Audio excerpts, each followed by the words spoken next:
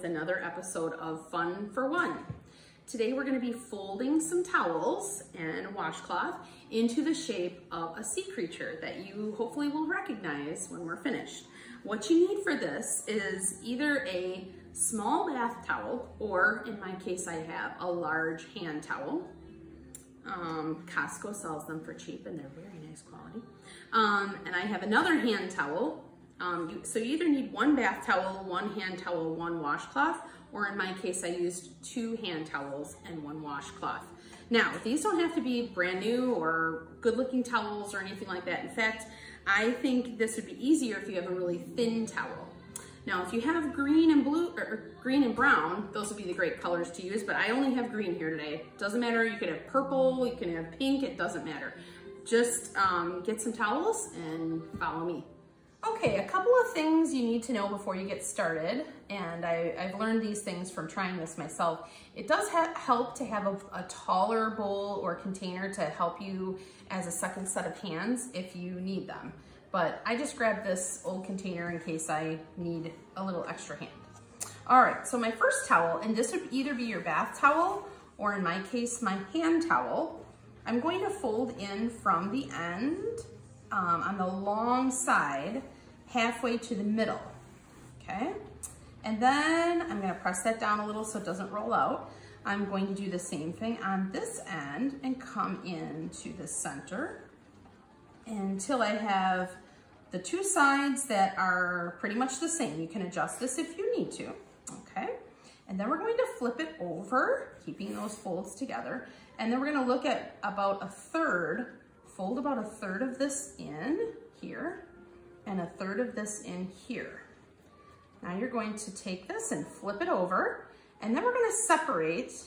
So we just separate the middle part like this, making a nice round shape with a little lip on there. And we're gonna set this part aside for now. We've got more to do. Okay, now our next towel, this is the one I need the container for, I found. So this one is for sure a hand towel and not a bath size towel. You want this one to be a little bit smaller. In my case, it's the same size, that's okay. Again, I'm going to roll it in from the short end this time to the center. And this time I realize that in this one, I sometimes have a hard time keeping these from rolling out, but that's okay because I can fix it as I go. Just don't pull on this other end when you're rolling, then it should stay put. And again, you're gonna need a flat surface to work on. Okay, you can kind of match those up. All right, now you're gonna fold this one in half, and then you wanna turn it so that the flat end is one is facing you, one is facing away, and the open sides are on the side here. Now I have the container here to help hold it for me because what I need to do is reach inside and pull out gently the ends of those rolls. And even if you can't do it because it's sometimes hard to do, you can do it later. So just have those pulled out a little bit. Those are kind of like handles. Now I'm gonna take those, and this is the hard part, okay? Don't get frustrated if you can't do it. It's taken me many times to practice. Okay, you're gonna pull those out, and I know it feels like we're gonna pull it apart, but you'll see why we need it to be like that. Put that down. So we're gonna take this, we're gonna shape these and kind of curl these in like this, okay? And then we're gonna take our large piece here, we're gonna set that right on top. Hopefully you can kind of see this coming together. We have one more piece to do, and that is our washcloth. So you're gonna take your washcloth, I probably would cut this tag off, and we're gonna fold it diagonally across so we make a triangle.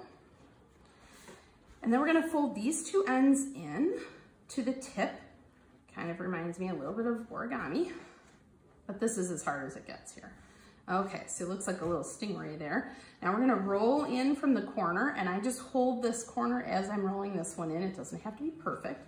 Kind of do that shape, flip it over, and I am going to tuck this gently underneath my towel. And voila, you have a sea turtle. Hopefully you can see that okay. Okay, so you might have to use your imagination a little bit with some of these towel creatures, but there are going to be more available. I'll put a link down below or a link on the site where you can see more sea creatures or more towel animals. And if you Google it, sometimes you can find a whole lot of other ones out there too. And some might be a little easier, some are a lot harder. So find something you like or try your hand at a turtle. Remember, if you do any of these projects, please take a picture, email them to me, or have your parents text them to me, or send me a message on Facebook too. Thank you for joining me on this episode of Fun for One.